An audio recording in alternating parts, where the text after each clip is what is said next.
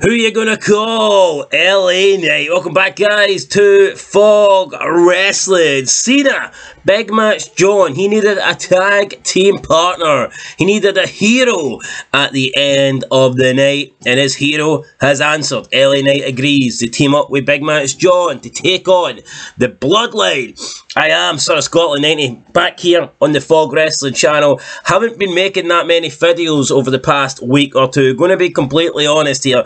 Been feeling absolutely shit, and watching wrestling is tough enough as it really is when you're 100% feeling okay. But when you're not feeling okay, when you're feeling like dog meat, then watching wrestling just gets 10 times fucking harder. So haven't really been making that many wrestling videos, haven't really even been watching that much wrestling, to be honest, but I did check out some of the clips here for SmackDown, so it's not going to be a in detail review. It's more going to be just based off what I've seen in the clips. So yeah, with that said, we'll just get into the show. We kick off with the Bloodline segment. Paul Heyman doing his usual shit, you know, talking about Cena, and then out of nowhere, Carl Anderson attacks the Bloodline. Why the fuck is this bum Carl Anderson attacking the Bloodline? And why is the Bloodline getting beat up 2-on-1? 2-on-1 advantage, and they fucking lose. The Carl Anderson, the machine gun. He's firing blanks. What are we doing here? Why is this guy... This would be like Spike Dudley coming out and beating up the two-man power trip. Spike Dudley comes out and he beats up Triple H and Austin at the same time, and then they both run away. You know, like, what the fuck is this? And we then get Jimmy Uso versus Carl Anderson. We get a match. Jimmy wins. Then at the end of the match, Mia Yim runs down to check on Carl Anderson, and she slaps Jimmy in the face on the way down to the ring. And of course, Jimmy can't do anything because this is WWE, and women are allowed to assault men whenever they feel like it, but a man can't even say a bad word about a woman, or else he'll probably get fired and suspended and get like 10 years in prison. I don't know. You know, why did they do this? Why are they so intent on making the men look weak? Jimmy's supposed to be this top guy, supposed to be a member of the Bloodline, and he's been embarrassed here. He's been slapped to the floor by Mia fucking Yim. And if it's not Mia Yim doing it, it's Rhea Ripley doing it. If it's not her doing it, it's Scarlett Bordeaux doing it. We get it all the time now. It's dumb. It is fucking dumb. I miss the days of when a woman put her hands on a man. She got what she deserved, you know. Someone put their hands on the Dudleys, they would go through a table. That's just how it worked, you know. If women constantly messed with men, sooner or later the man would snap and he would take out the woman, and we'd all cheer because it'd be, you know, she'd get what she deserved. It was coming, you know, it was building up to it. But now we live in this world where we're supposed to be equal now, but I mean, I guess we're less equal than ever, really, when it comes to that aspect of wrestling.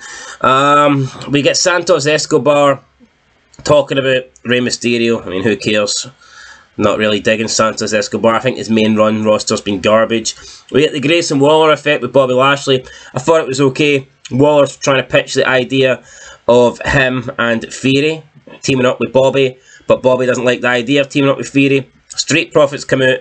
They want to speak with Bobby Lashley, but Bobby Lashley's still in the huff. He doesn't want to speak to them, and he kind of just walks off and leaves them. Then we get Austin Theory with Grayson Waller taking on Cameron Grimes. Speaking of another guy whose main roster run has delivered nothing, Cameron Grimes.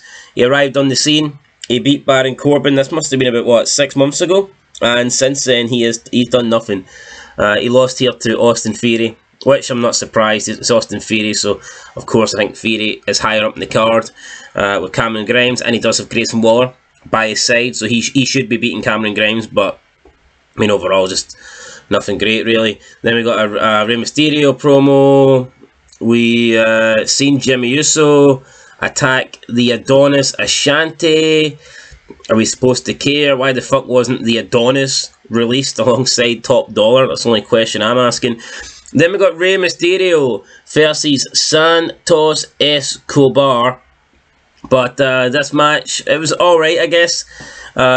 Decent match is what it is.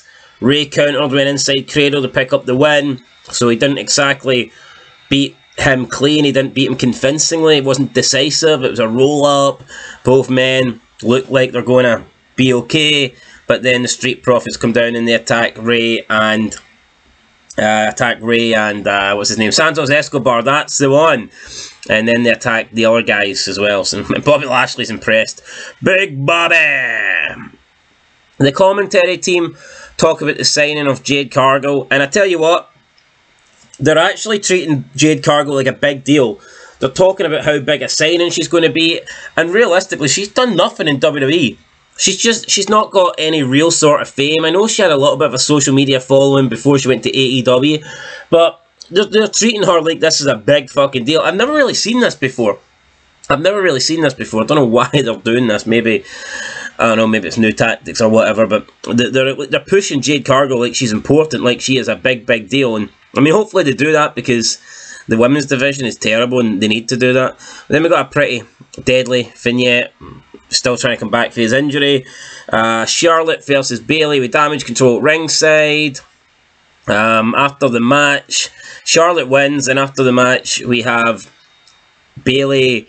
Asuka comes out to save Charlotte. Asuka's looking old as fuck. She is. The short hair is not doing her any favours. She does not look like... She doesn't look like she looks old, okay? Let's be honest. Asuka looks old. That's all I'm going to say. She looks very fucking old here. I think she looks older than her actual age. She is...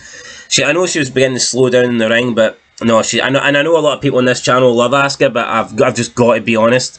She is looking pretty old, and she is old, you know, she's like 42, 43, but she's showing it, you know, she does look older than the other women. Then she speaks in Japanese.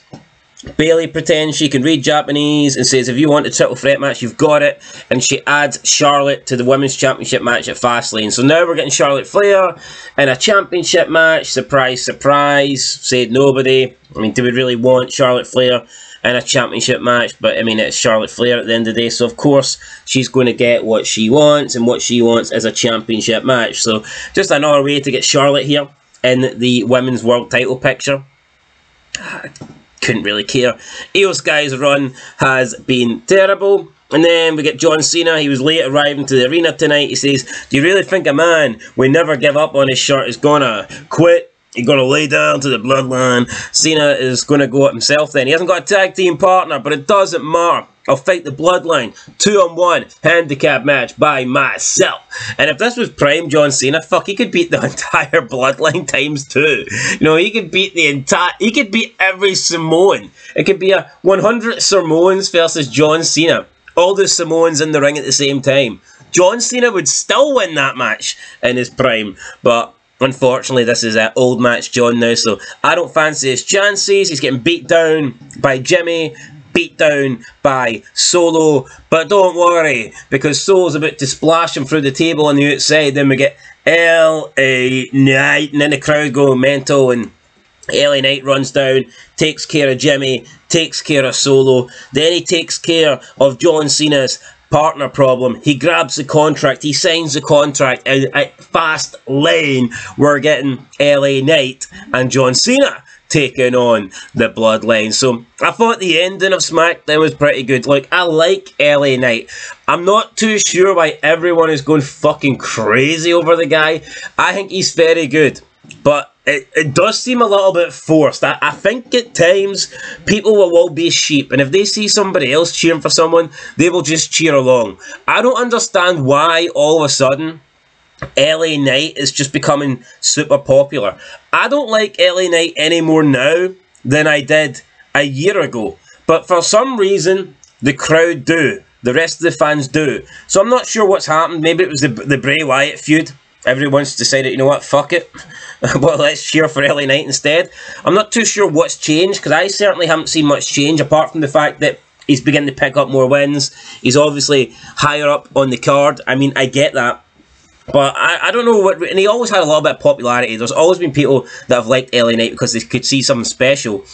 But maybe the other people are just playing catch-up, and now everybody sees what LA Knight has to offer. Perhaps that is it. But can this guy realistically be the champion? That's what it's all about. Let's be honest. Forget tag team matches or the US title or whatnot. The world titles are what it's all about in wrestling. If you don't want to be a world champion, as Austin once said, then pack your bags and go home. Everybody should want to be a world champion, but not everybody can be a world champion, especially when Roman Reigns is holding the belts hostage. So I've got to ask the question here, can LA Knight actually become a world champion, and especially with Roman Reigns holding these belts? I'm not too sure. We've seen Roman Reigns come up against people that I thought had a better chance than LA Knight, and he still beat them, he squashed them, he stacked them up, he's pinned them. So I'm not too sure. I would like to see LA Knight be champion. Maybe LA Knight teaming up with John Cena to take on Solo and Jey Uso. Maybe that will be the beginning of this LA Knight Bloodline feud. And I hope it does end in LA Knight winning. But honestly, guys, I just don't really see it. So, there you go. I liked the ending. I thought LA Knight, Cena, Bloodline stuff was pretty good. Other than that, I mean, I'm not going to... I mean, it's Carl Anderson. Fuck Carl Anderson. Women's match I didn't care for.